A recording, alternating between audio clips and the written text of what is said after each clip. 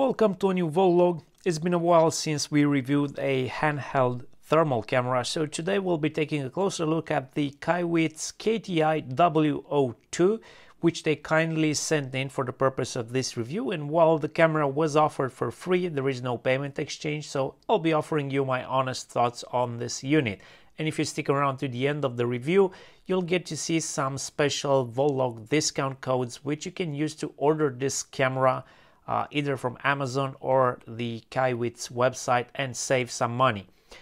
Packaging looks very good and feels premium, and inside the box we get some paperwork in this black envelope, but we're not interested in that. Then we have this EVA carry case, which is always very nice to have on any instrument, because without one, how are you going to store or carry your camera? You're either going to have to purchase one separately or just improvise. And inside this carry case we have the camera itself. The body of the camera is all plastic. It's not the best feeling plastic, it's just okay quality. There are no rubberized parts around it, but it does have these recessed areas around the display area and around the front of the camera to protect those zones from being, hit or scratched. So it feels quite compact because it's not having all of that extra rubber over molding. This feels pretty small, and I like that. For comparison, my Unity UTI 260B, although it's not necessarily a lot heavier, it does feel like it's a lot more bulky, but you do get this nice rubber over molding which helps protect the camera better. The Kaiweets comes with this lanyard attachment, and inside this box we also get a short USB Type-C to USB Type-A cable, which can be used to charge the internal battery and to connect it to a computer. And I'll get to the computer connection part later on in the video, because Kaiweets does offer some Windows software for this. And you also get this very decent looking USB power supply, which is rated for 5 volts and 2 amps. And mine came with this EU compatible 2-prong connector, but you'll probably get these shipped depending on your location. On the top of the camera we get this rubber cover which hides the USB Type-C and the micro SD card slot, and on the bottom of the handle we have a tripod mount, which is a nice feature to have.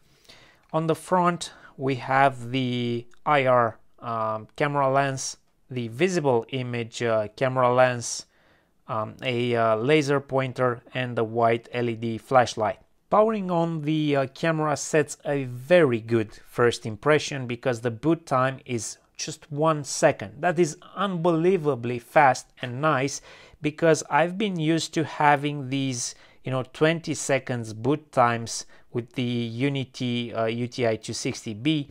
So this Kaiweets camera is clearly using a more capable processor inside, which is optimized and enables this super fast boot time. So like I mentioned, a very good first impression when powering on the camera, because who doesn't like a nice fast boot time? In terms of specs, I'll quickly mention the most important ones for this camera. The thermal sensor resolution is 256 by 192 pixels. It's likely the same infrared sensor that old thermal camera seems to be using these days, including the Unity that I previously reviewed here on the channel. The temperature measurement range should be minus 20 degrees Celsius to plus 550 degrees Celsius, which is a very good range for this class of device.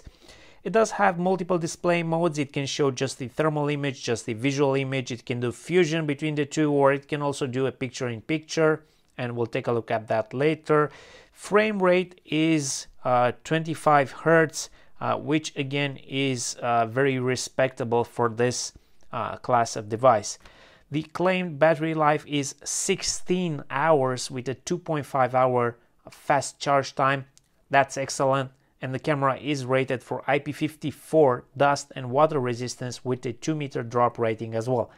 The screen resolution is 2.4 inch with 240 by 320 resolution, so the general specs are very good. And towards the end of this video, for my end conclusion, we'll do a full on comparison with the Unity UTI 260B. As far as I could tell from the Kaiweets website, there is no macro lens available from Kaiweets, whereas with the Unity you can get the special macro lens offered by Unity, which allows you to inspect stuff closer than 30 centimeters, and that would enable you to inspect PCBs, for example, for electronics work. However, I think it's important to mention that I don't think Kaiweets is the OEM for this camera. They don't actually manufacture it. I think you can probably find this sold under a different brand name as well. And because of that, there are already some DIY 3D printed aftermarket macro lens options available online. So you can either build one yourself, or you can order one which is already 3D printed for you. They won't be of the same overall quality as this one from Unity, which is like injection molded. And also be aware that if you decide to get this camera from a different brand, it may not benefit from the same 3-year warranty that Kaiweets is offering, and it may not come delivered with the same accessories and the same level of quality control. And if you do decide to order this exact one from Kaiweets that I'm showing, you should check out the links in the description and the special VoLink discount codes. So let's try to use this camera and give you a sense of the image quality you can expect, or the various functions that are available. By clicking the up and down buttons, you can quickly switch between the different viewing modes.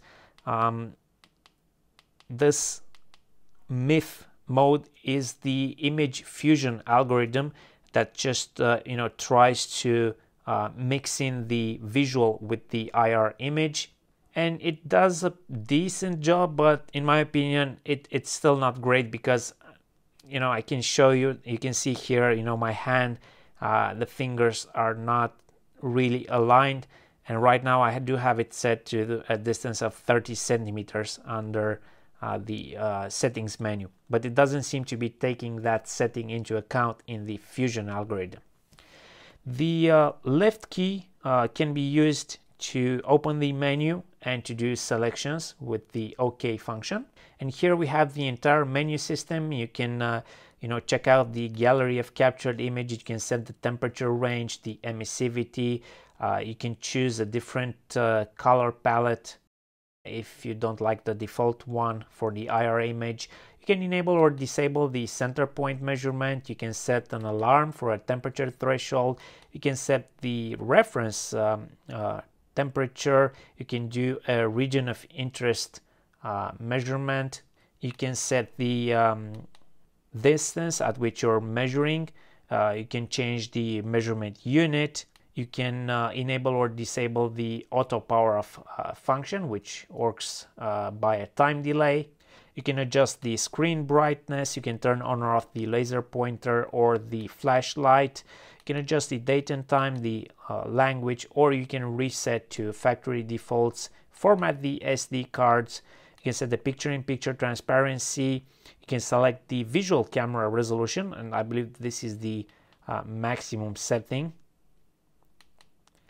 You can adjust the USB mode connection from being a camera feed or a mass storage device.